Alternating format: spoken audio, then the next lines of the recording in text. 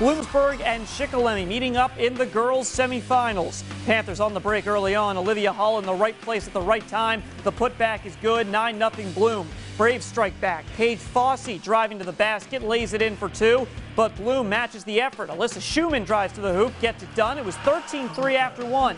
Second quarter, Shikelamy's Blair Balestrini knocks down a three off the right side, but tough to stop Madeline Evans and Bryn Zentner. Evans on the assist to Zentner for three. Bloomsburg into the final with a 64-54 win.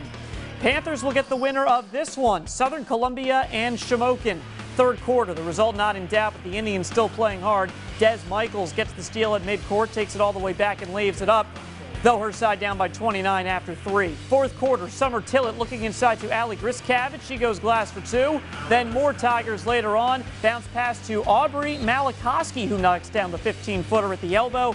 And Southern rolls 52-23. They will face Bloomsburg Friday.